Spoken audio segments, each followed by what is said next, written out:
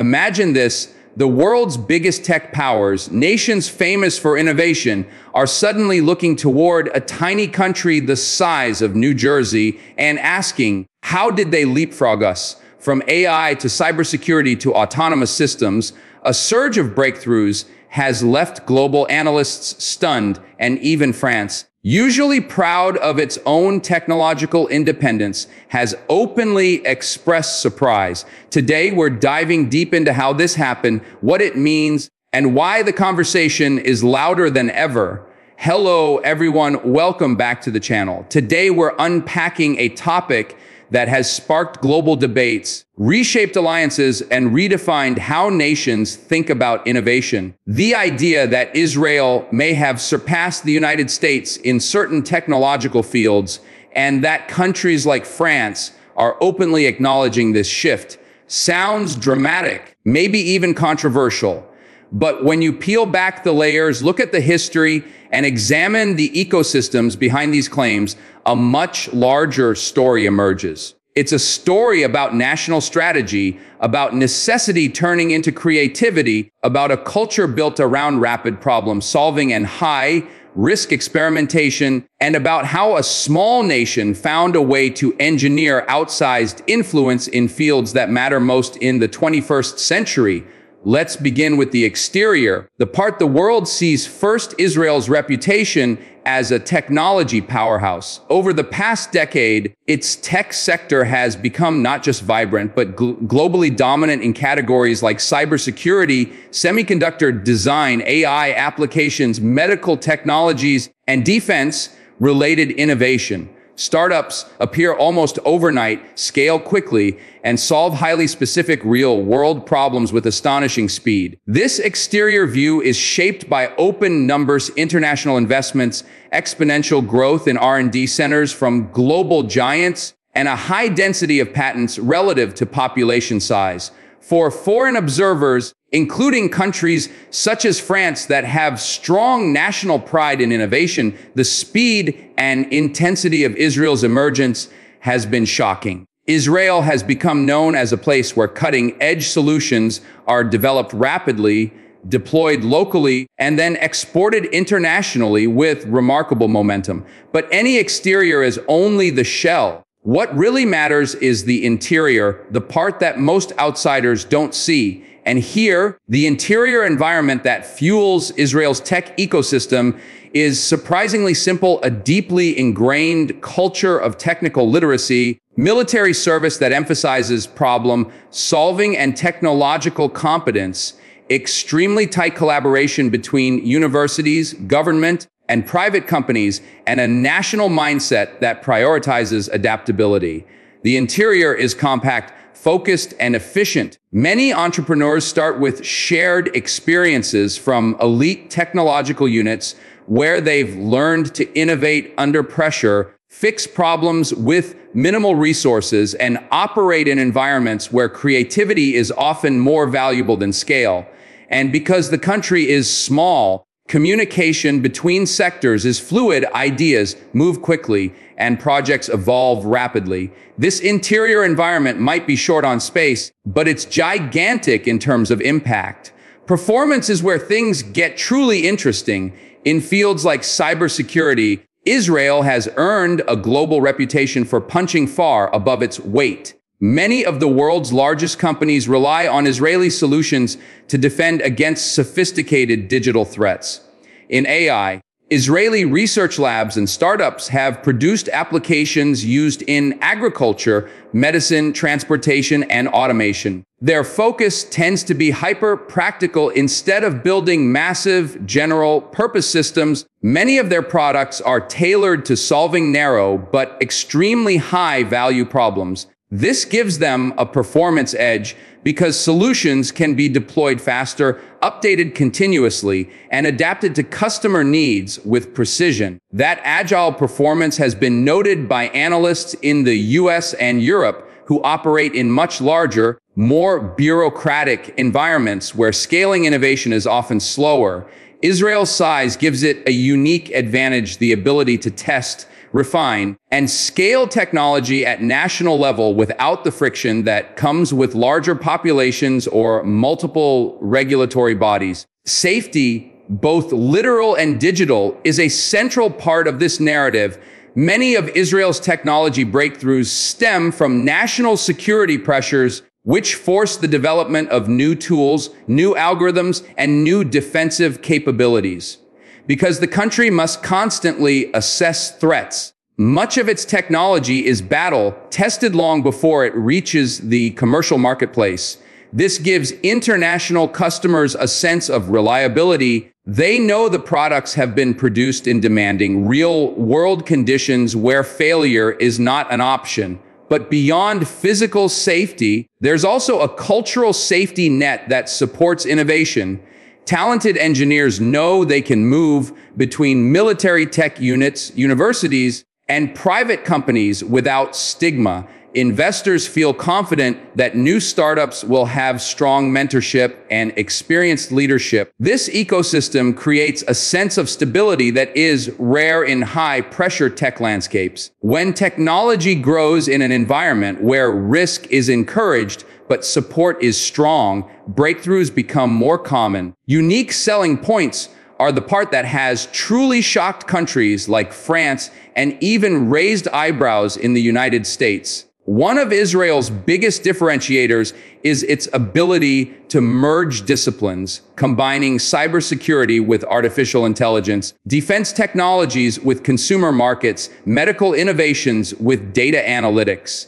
Instead of siloed industries, the country's tech environment is woven together like one massive multi-disciplinary lab. Another unique selling point is speed. Projects that might take 3 years in larger countries can often be completed in months. That level of velocity has become a competitive advantage, especially in emerging fields where being first matters. And then there's the mindset. Innovation in Israel is driven less by luxury markets and more by survival needs. This urgency produces technologies that are lean, practical, and incredibly robust. When France commented with surprise at Israel's pace, it wasn't merely about the sophistication of the products. It was about how fast they appeared, how quickly they scaled, and how globally relevant they became. Price is another interesting dimension, and here price doesn't mean a literal cost tag, but rather the cost of becoming a global tech leader. The United States invests massive public and private capital into its tech sector. France has similarly invested heavily in national digital sovereignty programs. Israel, however, has achieved disproportionate influence with far lower investment. Its price of innovation comes from its culture rather than its budget. The price is paid through mandatory service that builds technical foundations, through educational systems that emphasize STEM proficiency from an early age, through startup ecosystems that encourage high levels of risk, and through an environment where failure is not considered a setback, but part of the learning process. Israel's price advantage comes from efficiency rather than spending. Many global companies find Israeli solutions more cost-effective, not just because the products may be cheaper, but because their deployment delivers faster returns and quicker problem resolution. As we reach the deeper layers of this analysis, it's important to acknowledge the broader context. When people claim that Israel has surpassed the U.S. in certain technological fields, it does not mean the U.S. is no longer a global tech leader. The U.S. still dominates in scale global platforms, cloud infrastructure, and frontier-level AI research. But Israel has carved out specialized niches where its innovation is exceptionally strong and in some cases ahead of much larger nations. Countries like France, which traditionally pride themselves on advanced engineering and independent technological development, have publicly recognized Israel's accelerated growth. In Europe, this has triggered discussions about partnerships, digital sovereignty, and the need to streamline innovation pipelines. In the United States, It has sparked debates about how smaller, more agile nations can sometimes outperform even the biggest players in specific fields. This story is not about competition alone, it's also about collaboration. Many of the most influential U.S. tech companies operate major R&D centers in Israel because they recognize the value of tapping into a fast-moving, high-talent environment. France, too, has increased partnerships with Israeli tech firms in cybersecurity and medical innovation. What surprises foreign government officials is not that Israel is innovative, they've always known that, but that the scale of innovation has accelerated so dramatically in such a short period of time that it has forced major powers to rethink their strategies. Another part of the narrative that deserves attention is Israel's willingness to adopt and integrate technologies rapidly. While some nations spend years debating regulations or dealing with internal political disagreements, Israel often moves forward with pilot programs, national deployments, and commercial rollouts at remarkable speed. This rapid adoption cycle becomes a feedback loop. The faster technologies are used, the faster they can be improved, and the more competitive they become. It's a national testbed effect that few countries can replicate.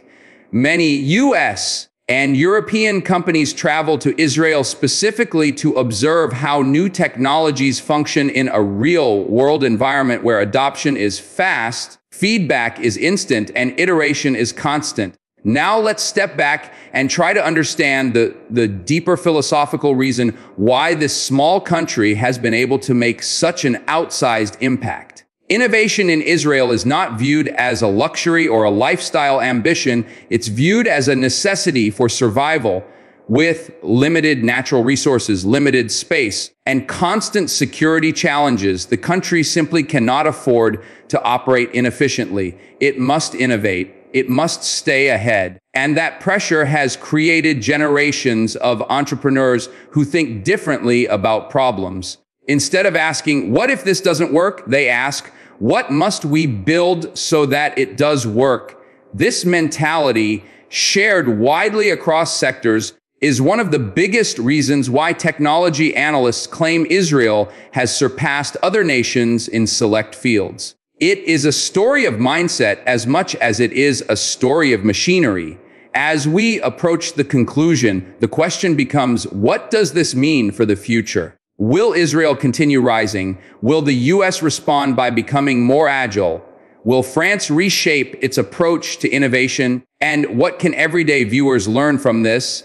The answer is that the global technology race is not just about population size, budget, or resources. It's about culture, urgency, and adaptability. Israel's story shows that even a small country can transform its position in the world through determination, collaboration, and relentless focus on solving real problems. It also shows that technological leadership is no longer guaranteed by size alone. Nations that move fast will define the future. In the end, the idea that Israel has surpassed the U.S. in certain technologies and shocked countries like France is not really a story of dominance. It's a story of acceleration, specialization, and strategic focus. It's a reminder that innovation thrives not only in giant corporate labs, but also in small, agile ecosystems where ideas move quickly and solutions are born from necessity. For viewers watching today,